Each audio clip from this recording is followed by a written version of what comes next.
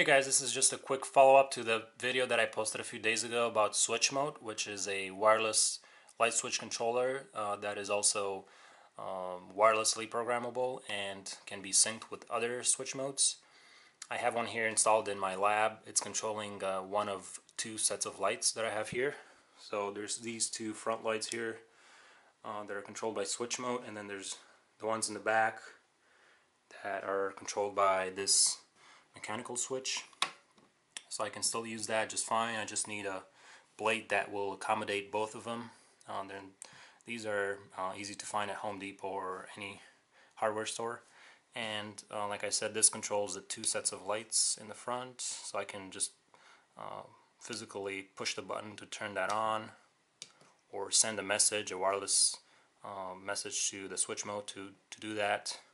And obviously I can sync it with other SwitchMotes like this one here. It's synced both ways with the one installed in the wall, and I can control that one from this one.